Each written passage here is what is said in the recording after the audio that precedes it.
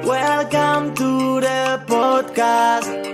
Súbele volumen. Conversation with the people who were with me in the world TV. Carlos Tonight. Historias de un reportero. Carlos Tonight. Dale que viene lo bueno. Hey everyone, this is Carlos Tonight. And if you like listening to music and you like shopping, then I think you're going to love this episode. I'm very excited to introduce you to a real cool guy who combines music and shopping and mixes it with a little bit of dance. He is a store manager at Walmart in Houston, Texas, and he's a TikTok superstar. Ricky Munoz, what's up? How are you? Hey man, what's up? Good afternoon, and hey everybody, my name is Ricky. I'm store manager here in Walmart in Houston, Texas, and I am pretty pumped to be here with you today, man. Thanks for the invite. No problem. It's good to have you. I think this is the second time in my show's history where I'm actually starstruck. Well, oh, really? I mean, I So don't it's think good to I'm that have much you. of an impact, but I appreciate it, man. I appreciate it. Cool. Well, you have more than 66,000 followers on TikTok, and that number continues to grow. What is it about your page that has everyone watching? I think that me being a store manager for Walmart, you don't, in your head, you have a perception of what you think a store manager looks like, right? And you know, I hate saying it like this, but you think of a gray-haired, heavy-set guy to be a store manager. And I'm something that combines a little bit of the modern aspect of trying to get people to be more social media based, and then also get a little bit of old school, since I've been really with Walmart for a very, very long time. So I think people kind of are able to relate to me a little bit, and my page just continues to grow with all the love and support from everybody around the country and around the world. So most of your TikToks take place where you work at Walmart. What was the reaction like when they heard about the page, especially when it started to blow up? Actually, you know, it's funny that you say that.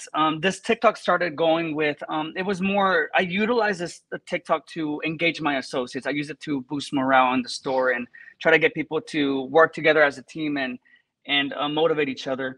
And we did the first TikTok together in a store before this one, and it started to get some attention because it was just sounds, I guess, that were trending at that one point. And when that became something that was my associates were expecting for me to do with them, we just continued to do on them. And I remember getting a phone call from my market manager here now in Houston at the store, and he asked me, he's like, hey, I see you're doing a lot of social media, and we love that you're using it for the positive. And the reason I really did this was for the engagement and to show everyone that has a bad perception of the brand, which is Walmart. It's my job to show them the great place it is to work for a great company like this one. You know, I'm going to be honest with you. Watching your videos makes me want to apply and be part of your team. How much fun are you guys having? We have a lot, man. The way that we boost morale in this store, you get associates to really go above and beyond taking care of the customer, which is our number one priority, right? And if your associates are happy, our customers are going to be happy. And it's something that we promote here really a lot in the store and within our market. And our market manager and our market team are very, very supportive of it. And you said it's building morale around the store. Are other stores, did you know of, doing the same thing? I know there's a lot of stores out there trying to make some competition, and I love it because it really it really attracts viewers and people who watch our TikToks, that it gives them the right image of what Walmart really is about, which is our associates and taking care of each other. And I think it's amazing. I get a lot of videos that I'm tagged on. It feels great when someone says that I inspire them to have a great day. I did not know that my impact was so huge on people. And yesterday I was lucky to meet my president and CEO of Walmart US, Doug McMillan. And the first thing he said was, hey, you're the guy from TikTok. I'm like, yeah, you're the president of Walmart. And, you know, we just started laughing. And it was just, it's great being able to be a positive influence on others. How does it feel knowing that you're starting a trend here? It feels great. It really does. I'm majoring. I graduated from college this December. I'm graduating with a broadcast journalism major. So I want to do what you do, right? Mhm. And this has opened so many doors with a lot of variety of things here at Walmart. I'm able to do what we call shop alongs. I'm doing live content for walmart.com/live, and I'm able to showcase items that we're promoting. So that has opened that door. Social media has made it seem I go to any Walmart in the city of Houston, and they're like, "Hey, you're the guy from Walmart," and I get pictures or in the mall, and it's great. It's a great feeling. I'm not gonna lie to you, it feels amazing. That's so cool. I'm talking with Ricky Munoz, a Walmart store manager who has a huge following on TikTok. We have something in common, as you mentioned earlier, and that is journalism. How has the art of storytelling helped you not only create great TikToks, but sharing the Walmart experience with your followers? Um, it, it's all about telling a story of what you do day to day. And I think when people relate to the story that you are trying to portray to the audience, it becomes more of an impactful way of reaching to each and every one of them. So, um, I try to portray the most positive image I can possibly do, even if I'm having a really bad day or I'm bummed out about something. My job as a leader is to promote that happiness throughout the social media that I can, and then personally with people that I meet face to face. So, what do you want to do with your journalism degree? Walmart has a lot of different doors that I can go into. They have Walmart Radio here. They have a social media team, which I started getting to know a lot of the members here lately, the past few weeks. I actually want to work with radio. I don't know what my aspect of my future holds. I know that I want to do it with Walmart if they allow me and give me the opportunity. That's cool. But if that doesn't happen, I do want to work at a radio station here. Someone told me back in the day that I had the face for radio.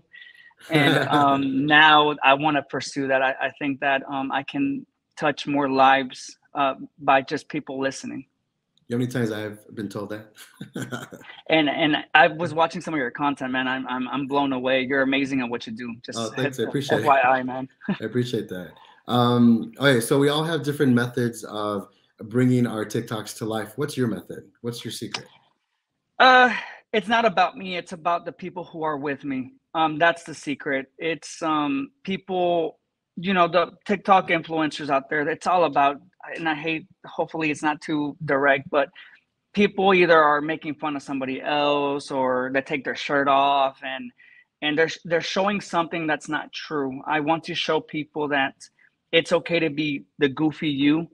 It's okay to have fun for 5 minutes and showcase how spontaneous you can be at once. It's about portraying the real you and not showing somebody who you really are not.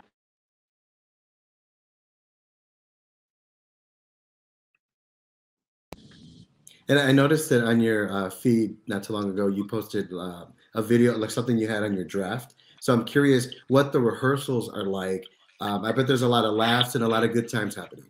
It is. I'll be honest with you, man. When we do these TikToks, people might think we take several, like 30 minutes to an hour to do them. And I will be honest, it's like a 1 minute thing. It's usually takes one time. The ones that have bloopers on our social media team at Walmart, they send us a script. And there's a way that we have to, introduce a commercial or the segment that we're about to do that upcoming weeks. And we become Oriana, which is my peer of mine here at my market. We rehearse it, and we rehearse it so much that we just laugh the entire time because we start stumbling on words. But those are the drafts that you see. But other TikToks that we do, it really, honestly, it takes once or twice the max when we're doing them, and we keep going because we do got a job to do, which is take care of the customer.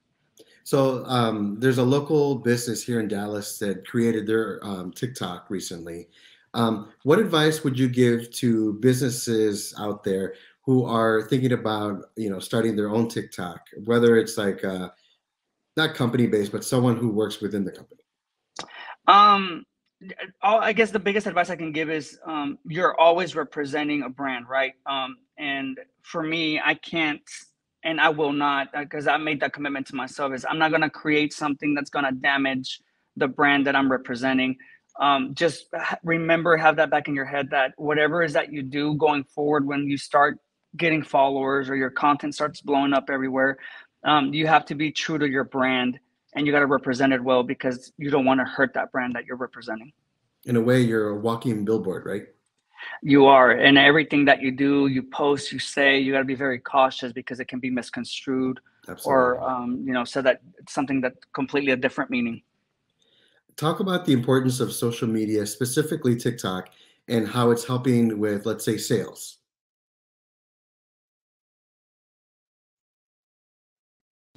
Can you hear me?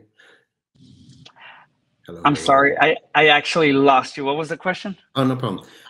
So let's see. Talk about the importance of social media, specifically TikTok, and how it's helping with. You mentioned morale earlier, but what about sales? Does it bring people in the store? So it's social media is the way of the future. You gotta embrace it. And some of us that are a lot older, we become hesitant about the technology that's being brought, and you're like, oh, that's not my thing. But if you look everywhere with every business, social media is the way to go.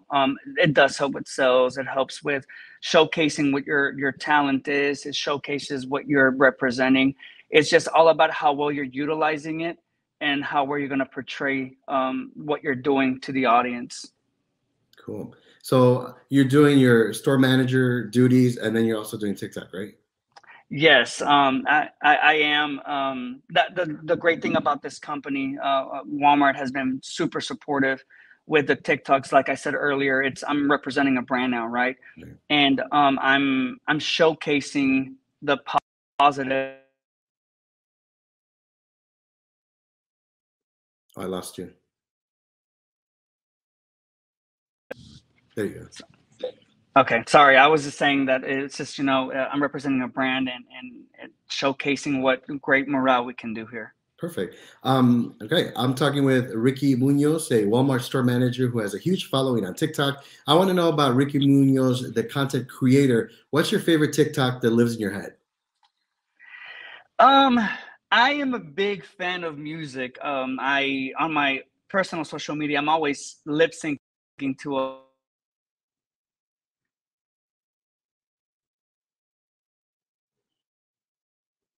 I lost you. You're good. There you go. I'm sorry. I keep getting all these calls. It's because they know you're on Carlos Tonight. I think that's what it is, man. I think that's what it is. So I'm a big, huge supporter of music. I love reggaeton is my favorite genre in Spanish. So I'm always lip syncing on my social media. My favorite TikTok, and even though nobody ever views it, is a song from Sebastián Yatra, Pareja del Año, and he's doing the violin. So that's every time that song comes on, I'm in the car doing the moves and Nice. and doing it on my own. But that's like my favorite one. Oh, cool. My sister got to interview him recently, so I'm going to share your video with her. That would be awesome. Yeah, great music he has. Do you have like a favorite TikToker out there? Yes, I do. I really and I forget his name. But I just love his content because he's so positive about what he does. It's nothing like talking bad about somebody or cursing or anything like that. It's just he's very positive. I really wish I could remember his username, but he's a huge inspiration. Okay. Anyone you'd love to collaborate with? Yes, there's this guy that works for Walmart too. His name, he goes, I think Cameron from Walmart. He just does a lot of dances. I really would probably geek out if I ever got to meet him and just do like something, corny out there and just do a little quick dance. I can't dance like he dances, but I can move a little bit. Oh, cool. You're Latino, right? I'm Latino. Okay. Mexican So you're born background. with the moves, right? Yes. Just a little bit. I got whitewashed a little bit, but I'm good. Nice. Okay. Okay, by the way, how do you come up with your ideas, and is it always easy to convince people to take part of them? Here at work, yes, it is very, very, very easy. My associates actually love to do the TikToks. They're like, hey, Ricky, if we get this done today real quick, and we do a TikTok real quick, I'm like, yeah, for sure. And it becomes something easy now. Now in my personal life, I can ask a friend, hey, let's do a TikTok. They're like, nah, dude, that's not my thing. Come on. And I have to beg them to do them, or her. But it's not as hard as you would imagine. Oh, okay. It seems like you're living your best life. You're doing TikToks, you're managing a Walmart, and you're also doing a lot of live segments for the company's website, as you mentioned earlier. Tell us a little bit about that.